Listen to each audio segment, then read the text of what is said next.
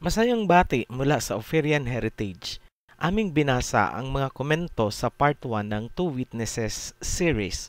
Bago tayo magpatuloy sa pagsagot ng mga komento, may ibibigay kaming palaisipan sa inyo at tingnan nyo kung naaangkop ba ito or posibleng tumutukoy sa propesiya tungkol sa olive tree at lampstand na sumisimbolo din bilang two witnesses ayon sa Zechariah.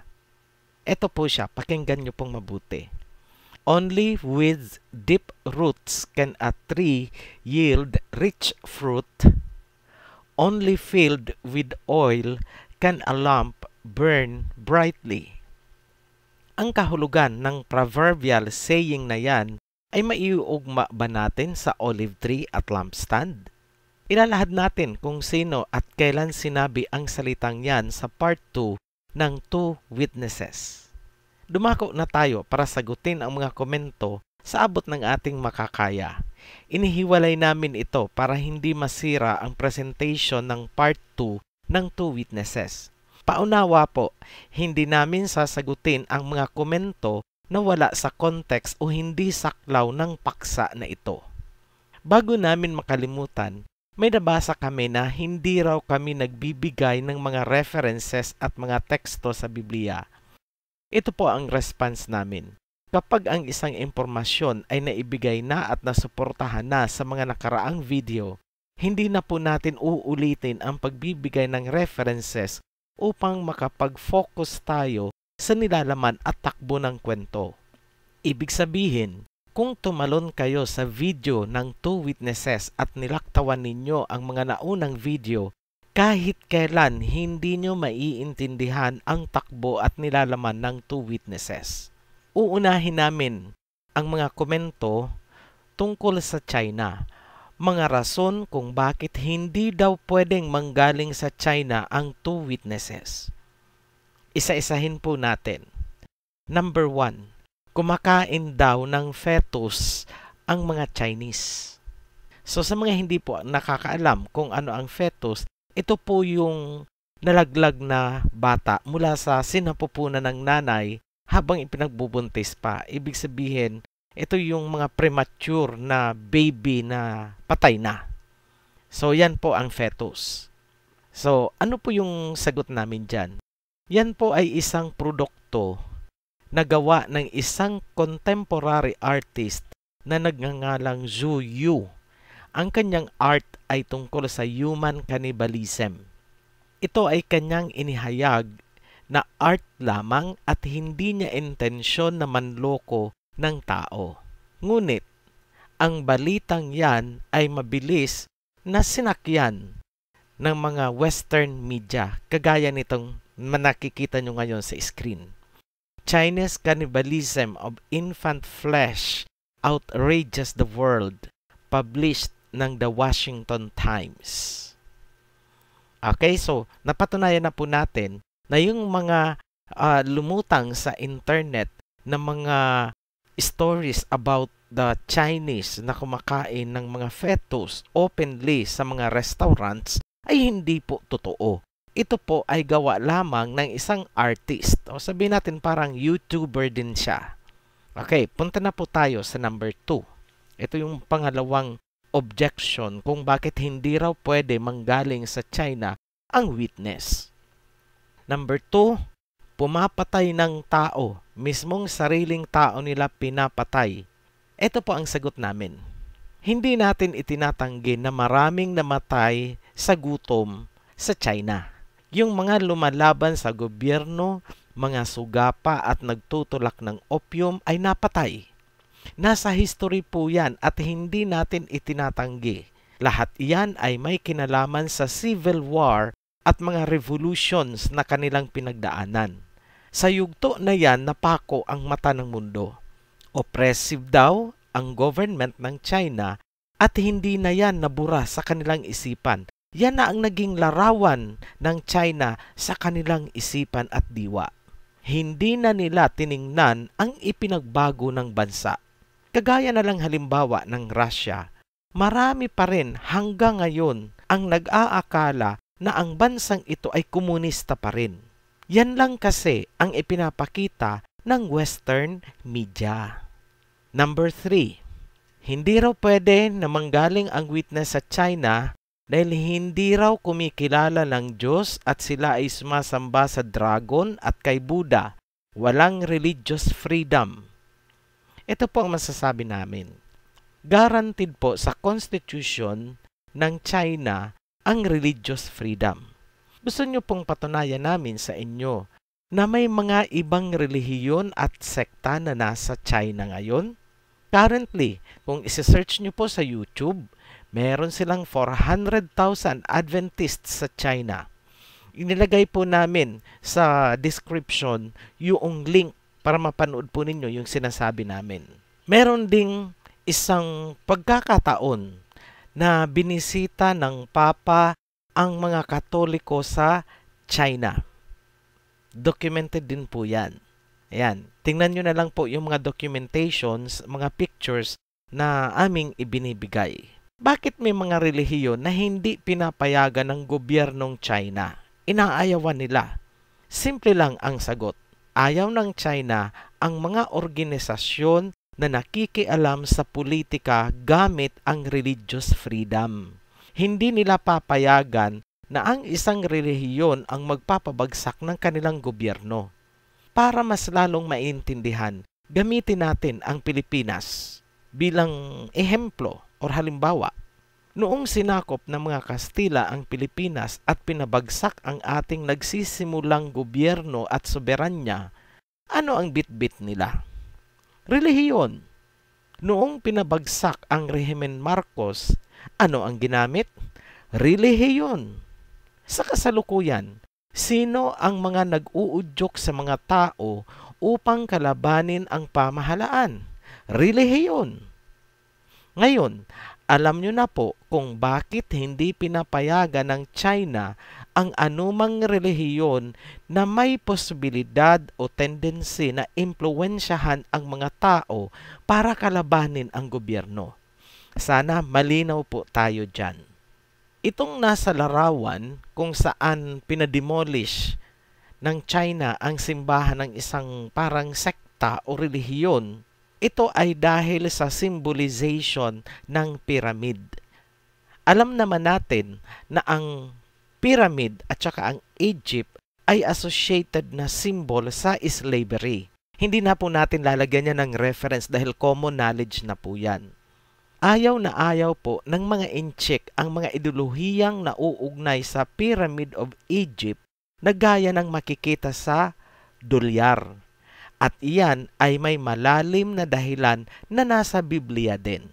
So, klarado po yun bakit pinademolish ang simbahan ng organisasyon na yun. Number 4, abortion issues sa China. Tungkol naman sa mga pangyayaring forced abortion sa China, bunsod ng one-child policy na ipinatupad ng gobyerno noong 1970 at nagpatuloy ito sa loob ng 35 years, yan ay hindi rin natin itinatanggi. Kung titingnan natin ang mga news reports, talaga namang nakakarimarim. Pero, huwag muna nating husgahan habang tahimik tayo sa mas malala na ginagawa ng ibang bansa. Para sa patas na paglalahad, ipapakita namin ang mga senaryo at pakiusap. Intindihing mabuti at tapusin ang video na ito bago maghusga. Bibigyan namin diin, hindi po natin ginoglorify ang China. Tayo po ay nagbibigay lamang ng patas na pagpapahayag. Nang mga panahon na iyon, nagkaroon ng population explosion ang China. Nagpatupad ang bansa ng one-child policy dahil ramdam na nila na hindi kakayanin ng gobyerno na suportahan ang populasyon. Ang lupain na maaaring sakahin at pagkunan ng pagkain ay 7% lamang ng buong lupain ng mundo. Ngunit ang kanilang populasyon ay umaabot sa humigit kumulang 25% ng populasyon ng mundo. So, itong impormasyon na po na ito ay kinuha natin yan sa isang publication, Los Angeles Times. Pwede nyo pong i-check yan sa internet kung gusto nyo kayo mismo ang magbabasa, pero kumuha na po kami ng screenshot. Sa takot ng gobyerno na magkaroon ng tagutom na magre-resulta sa civil war, minabuti nitong ipatupad ang one-child policy. Kung titingnan ang sitwasyon, ang pagpapatupad nito ay hindi kapritsyo lamang kundi bunsod ng mahigpit na pangangailangan. Alam ng bansang China na walang ibang bansa na tutulong sa kanila kapag nagkaroon ng tagutom. Kahit ayaw nila ang nangyayari, yun lang ang tanging paraan na nakikita nila at kaya nilang gawin ng mga panahon na yun. Ngunit, sa kabila ng mga pangyayari, may kakaibang kultura na kapansin-pansin sa kababaihan ng China kumpara sa kababaihan sa ibang bansa, lalo na sa makakanlurang mga bansa. Ang mga kababaihan ng China ay tumatangis dahil sa mga pangyayari. Ayaw nila ng ganito, ayaw nila ng abortion. Kabaliktaran naman ang mga kababaihan sa kanluran. Sila ang nagrarally sa kalsada para sa malayang aborsyon. Karapatan daw yun ng mga kababaihan sa ngalan ng demokrasya. Ibig sabihin, ito ay isang uri ng human rights. Yan, sa picture po, pinapakita namin ang rally ng mga kababaihan sa New York. Washington. Sa Washington po ito naganap. Sabi nila, keep abortion legal. Sa New York naman, lawmakers pass bill to protect abortion rights in New York. So, ganun din naman. Sa New York din, Washington, ipinaglalaban nila na magkaroon ng abortion. Sa Ireland naman, Ireland is parte ito ng Europe, kung hindi kami nagkakamali. 3.2 million people voted on Friday with 2/3 voting for the yes campaign. Ibig sabihin, yes to abortion. I-abolish daw yung ban sa abortion. At noong naipanalo nila ito sa pamamagitan ng referendum, talaga po naman umiyak sa tuwa itong mga kababaihan. So sabi nila, they made history.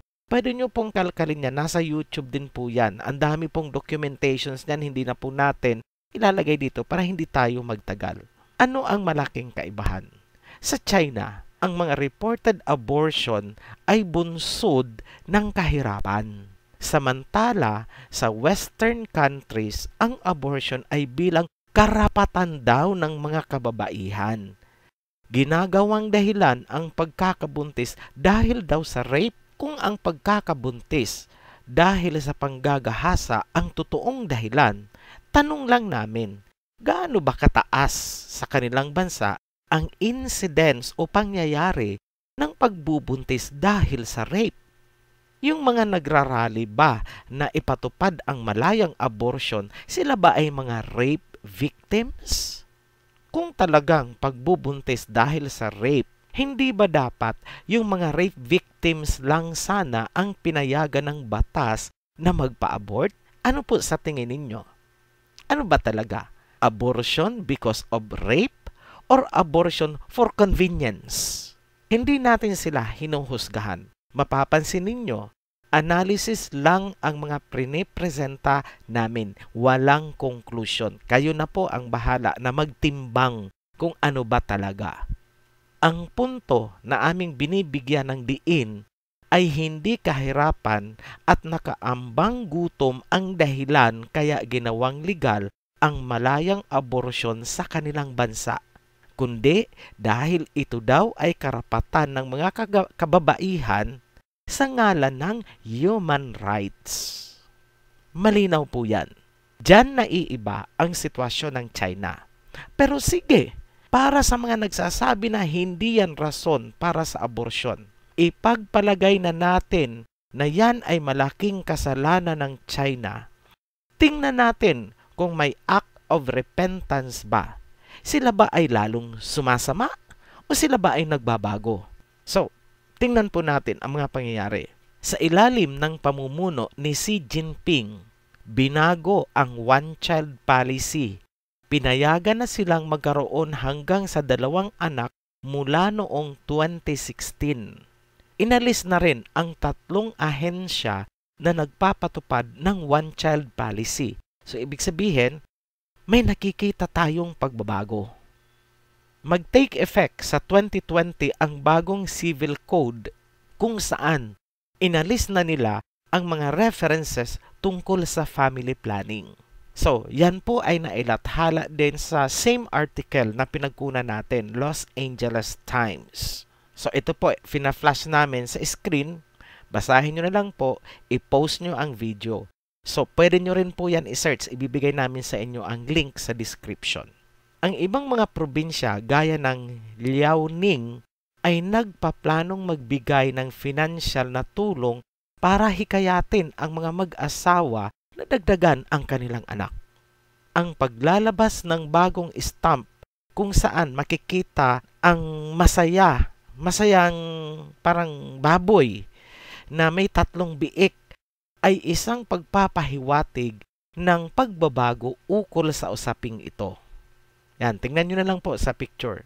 Pero sige, kahit nagbabago na ang China at hindi yun tinitingnan ng mundo, kasama na rin dyan yung mga mapanghusga at mapagkundina. Pagbibigyan na rin natin ang mga gustong manghusga. Ipagpalagay na rin natin na ganid sa kasamaan ang China. Sila na ang pinakamasamang bansa sa buong mundo. Guess what? Hulaan nyo. Wala pa ring nilalang na pwedeng magsabi na hindi pwedeng manggaling sa kanila ang isang witness dahil masama sila. Tandaan nyo po yan dahil susuportahan po natin yan sa Biblia. Tanong lang, pwede bang maging hadlang ang kasamaang yan upang hindi hirangin ang witness mula sa kanila bilang instrumento ng ating Panginoon? May ehemplo ang Biblia kung paano magdesisyon ang Panginoon. Sa may mga angkin na kaalaman sa Biblia at nag-aangkin na guided sila ng Holy Spirit, pakibasa nga po ang Acts chapter 8 hanggang chapter 9. Ayan, binigay po namin ha, baka sabihin nyo hindi na naman kami nagbigay ng teksto. Buod na lamang ang aming ibibigay dito para hindi po tayo matagalan. May mga Biblia po kayo, ang Bible ay available online, pwede nyo pong i-check kung ang sinasabi namin ay totoo ba o hindi. Nakapaloob sa Acts chapter 8 hanggang chapter 9 kung paanong hinirang si Saul para maging disipulo. Si Saul ang nangunguna sa persekusyon ng mga believers sa Jerusalem. Noong papunta siya sa Damascus para magsagawa ng pag-persecute, biglang may liwanag na tumama sa kanya, suminag sa kanya, at narinig niya ang boses ng ating Panginoon.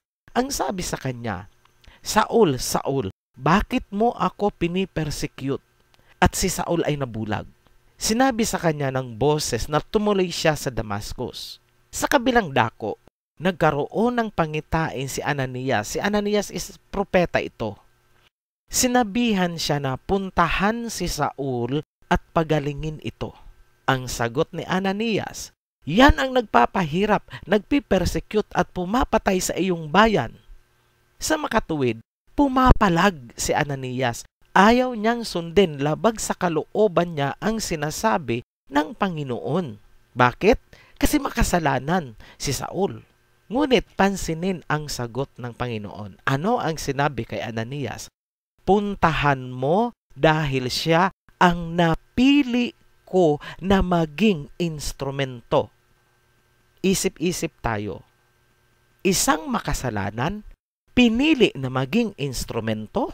Sige nga po, maliwanag sa Biblia na hindi hadlang ang kasamaan ng isang tao, ng mga tao, o kahit pa ng buong bansa kung tatawagin sila ng ating Panginoon upang maging instrumento.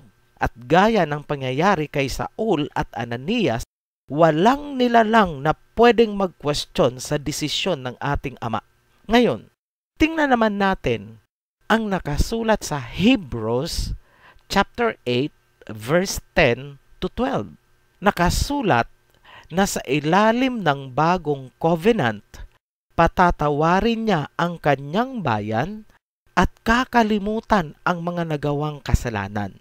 Sa English, ang nakasulat dyan is, I will forgive their wickedness and remember their sins no more.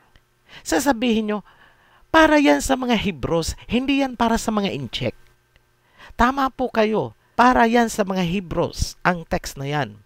Pero, dapat nyo rin malaman na may wild olive tree na ihuhugpong or grafted sa original Hebrews. At ito ang hindi natin nakikita dahil marami dyan hindi alam kung sino ang totoong Hebrews at kung ano na ang nangyayari sa mga Hebrews ngayon. Dahil kung titingnan lang natin kung sino ang mga Hebrews at sino ang humuhugpong sa kanila, ewan na lang namin kung hindi kayo mag-iisip sa inyong sarili na ang China ba ang inihuhugpong? Tandaan po natin, may tatagpasin para magbigay daan sa grafted olive tree. Huwag po nating iisipin na ang wild olive tree ay isang relihiyon or sekta na ihuhugpong sa mga Hebrews. Bakit? Kasi ang Hebrew po ay hindi relihiyon. Para mag-graft din doon ang isang relihiyon. Ano yan? Merging company? Dalawang korporasyon na mag-merge? Hindi po. Ang tinutukoy dyan na Hebrew ay lahi. Yan ang lahi ni Heber na nahati kay Peleg at Joktan. Sa mga nag-aakusa, wala po kaming sinasabi na hindi matatagpuan sa Biblia.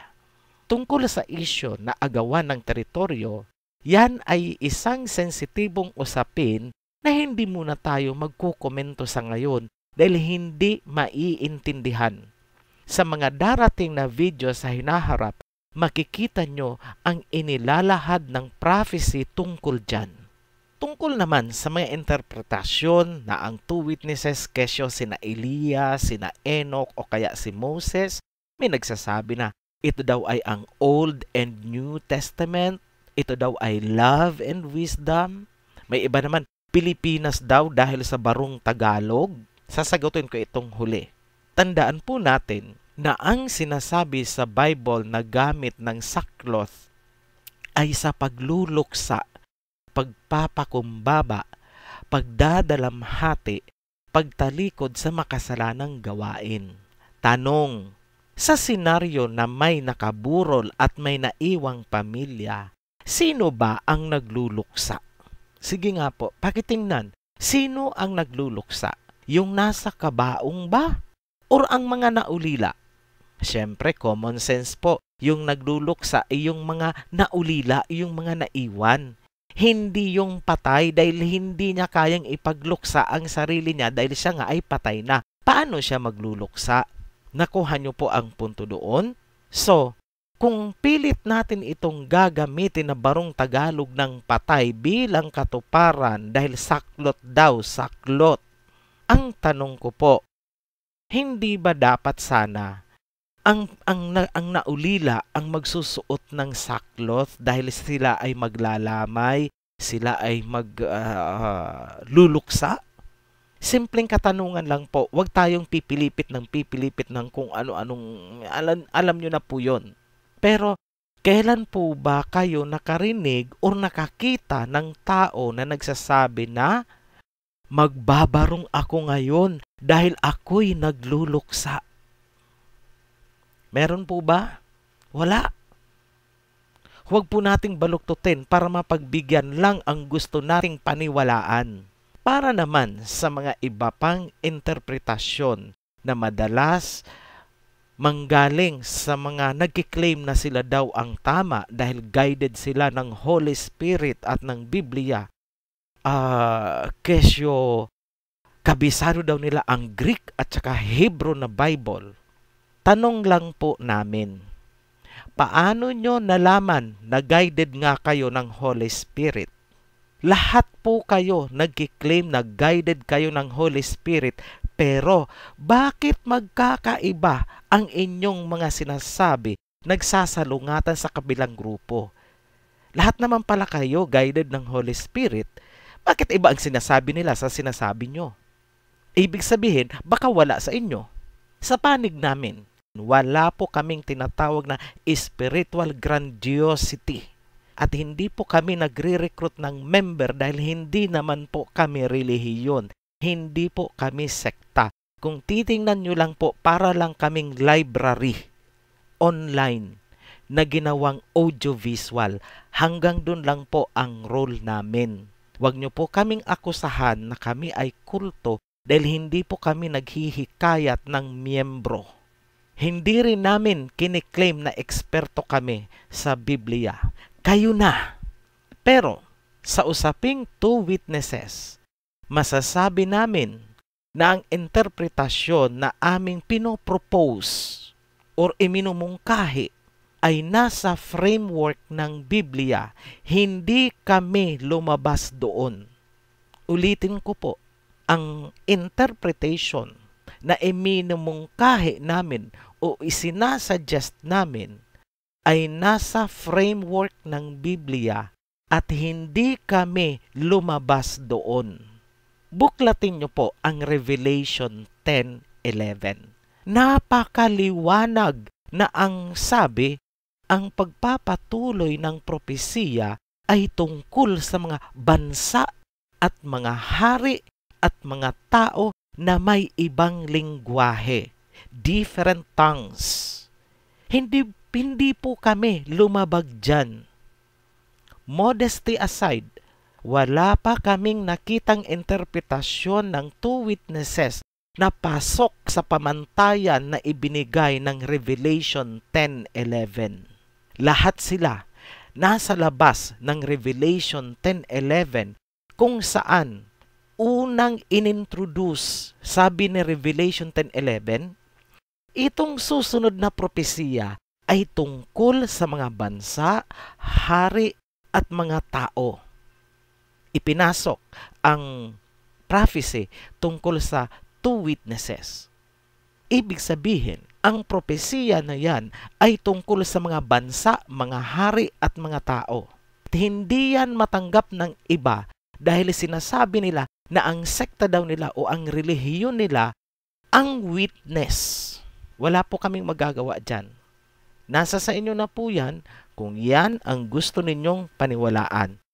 Pero wag niyo po kaming aakusahan na kami ang gumagawa ng labas sa Biblia. Ayan po, tinuturo ko na ang Revelation 10:11. Nasa loob po kami niyan. Itong interpretasyon na to is nasa framework ng Revelation 10:11. Ngayon, sino ang lumalabag sa sinasabi ng Biblia? Kami ba na alinsunod sa instruction ng Revelation 10:11? O ang mga may sariling interpretasyon na taliwas dyan? Sige po, pakaisipin nyo po yung tanong na yan. Sino? Huwag pong gagamitin ang rhetoric na guided daw ng Holy Spirit. Dahil kahit sino pwede pong magsabi niyan. Kahit sino dyan. Pwede niyang sabi na, uy, ako guided ako ng Holy Spirit. Kami ang guided ng Holy Spirit. Pagharap mo dito, kami ang guided ng Holy Spirit. Pero iba-iba ang mga sinasabi nila. Hindi ibig sabihin na kapag ikaw ay palabasan ng Biblia, ay guided ka na. Lalo na kung ginagamit mo ang Biblia upang i-bash, laitin at tawaging demonyo ang iba. Tandaan po natin na ang fruit of the Holy Spirit ay hindi hatred, hindi mapanghusgang ugali. Dahil ang mga ganyan na ginagamit ang Biblia upang husgahan ang iba ay gawain ng mga Pariseyo. Huwag po kayong magalit sa amin. Ayon po yan sa Biblia. Kinukot lang po namin. Sinabi namin na hindi kami experts sa Biblia, kaya hindi po kami makikipagdebate sa inyo. Sana nasagot namin ng maayos ang mga katanungan at komento. Sa mga nasaktan sa aming sagot, ipagpaumanhin niyo po yun. Hindi po kami namimersonal at hindi namin hangad manakit ng kapwa. Amin lamang pong idinidepensa ang aming sarili sa mga panghuhusga. Maraming salamat sa mga nag-subscribe, nanunood, at patuloy na tumatangkilik sa ating mga videos. Pagpalain nawa tayo ng poong may kapal.